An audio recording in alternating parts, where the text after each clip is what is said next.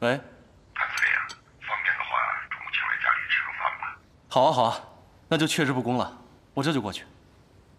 好的。谭四，备车，穆老板中午邀请我们去吃饭。不是，这穆老板怎么想一出是一出？我这红烧肉炖了2小时呢。你就别抱怨了，这赶早不如赶巧，今天这顿饭一定会宾主尽兴。走了。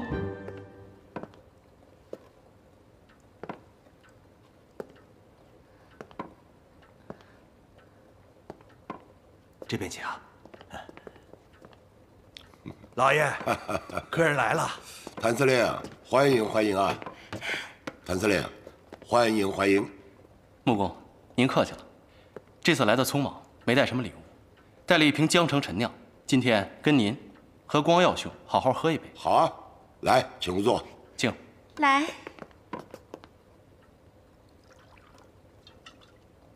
今天请谭司令到家里来做客，一呢是尽下地主之谊，二呢是感谢谭司令对小女的关照。是啊，谭司令，婉清的平安扣摔碎了，还要谭司令您花钱续修，让我们呀太惭愧了。主要是我这个做母亲的呀想得不周到。穆夫人，这点小事您不用放在心上。其实呢，以咱们的交情，如果不是我摔碎的，我还真不用替你付钱。这个平安扣是我打碎的，我出钱修复，本来就是应该的。穆小姐不怪罪我，我就已经很感激了，谈不上什么照顾她。哎呦，这么一个小小的平安扣，谭司令都能打碎啊，那也太巧了吧！确实是巧啊。当时我正在陪双儿逛七宝老街，正好遇见了穆小姐。那你们是在哪里碰到的呀？我们是在七宝老街，他一看到我就来拉我，一不小心就打碎了。啊，婉清啊，我想一定是你走路不小心撞到谭司令了，对不对？还真不是，是我上去拉住穆小姐，可能动作有些粗鲁，才把平安扣打碎的。这个平安扣是谭司令打碎的，所以他才掏钱替我修补。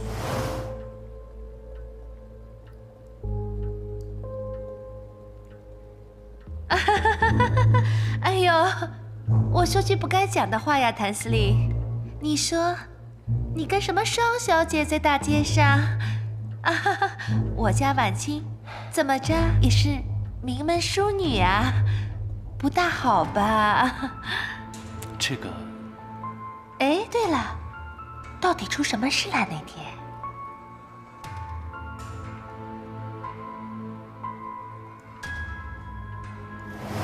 他是怕光耀哥知道他在逛街。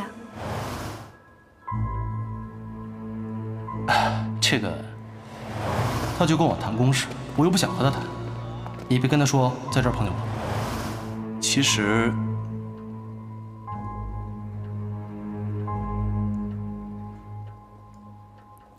实我是不想让穆小姐告诉光耀兄，在七宝老街遇见我。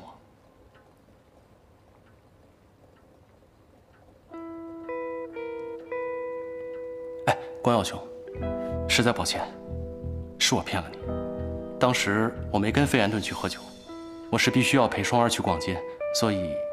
看来谭司令为了不和我谈公事，还真是煞费苦心。光耀兄，我自罚一杯。哎呀，想不到还有这么一段故事。就是。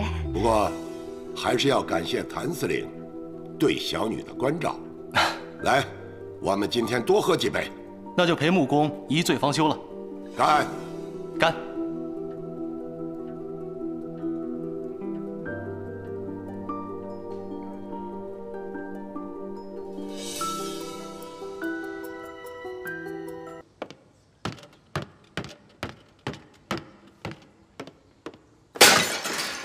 妈，是谭玹霖竟然帮他打掩护，那平安扣明明是我打碎的呀！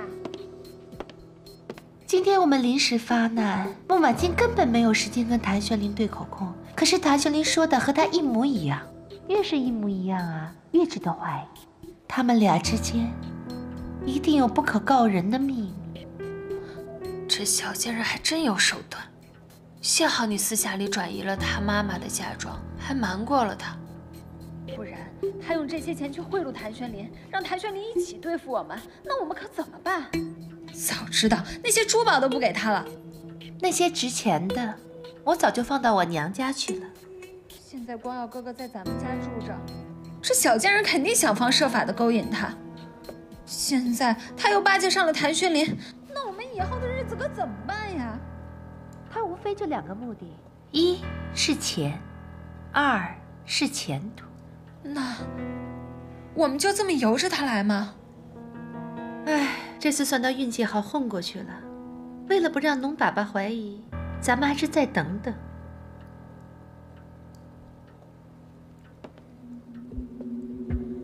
妈，干脆除掉他算了。会有合适机会的，下次他就没你好命。穆小姐选的地方这么别致，我都没想到，在这热闹的上海滩里，还有这么清静的地方。谭司令是热闹惯了的人，陪我来这里，屈尊了。怎么会呢？只要是穆大小姐愿意，我随时奉陪。中午谢谢你帮我圆场，还圆得那么的严丝合缝。举手之劳罢了。举手之劳，我看是有备而来吧。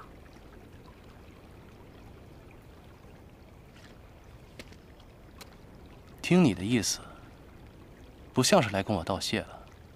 一张小小的票据，还劳烦谭司令亲自签字，还盖了司令部的章。我真是受宠若惊啊！想必做这些，都是为了中午那场戏吧？哼，就算是演戏，我也演得很不错啊。是演得不错啊，让崔莲凤和穆婉婷以后会对我更加忌惮，找我把柄。树欲静而风不止。要不是崔莲凤不断地去找你的把柄，这张票据怎么会在她的手上？所以你觉得你这种不争不抢的想法，能在穆家安安稳稳地活下去吗？也是啊，我也不会再被动了。你的意思是答应跟我合作了？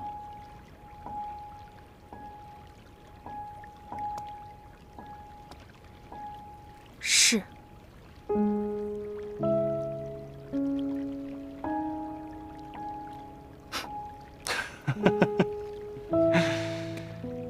我有2个条件。说说看。第一个，作为合作伙伴，我们要互相信任。以后你算计人的那套，别用在我身上。第2条，合作伙伴嘛，就是要互惠互利。你对我好，我自然会报恩，但是你休想索取无度。行，我答应你。不如这样，我先让你在穆家站稳脚跟，等你有了话语权之后，再帮我筹集军饷，你觉得怎么样？你要怎么让我在穆家站稳脚跟？我已经送了一个靠山进了穆家。你是说光耀哥？嗯。所以这都是你算计好的？我从来不打无准备之仗。如果你不把你算计的那一套用在我身上，你确实是个好的合作伙伴。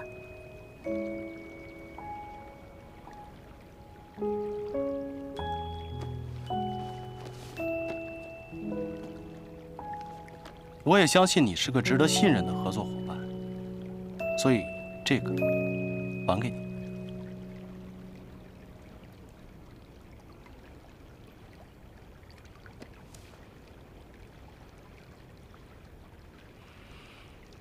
有打火机吗？啊？哦，有啊。你要干什么？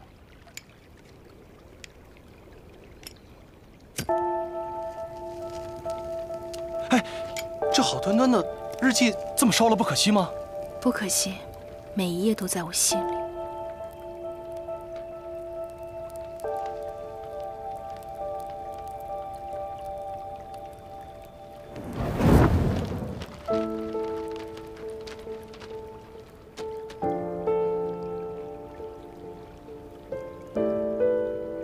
好，这样，我们夫妻同心，其利断金。你失去的，我帮你争回来。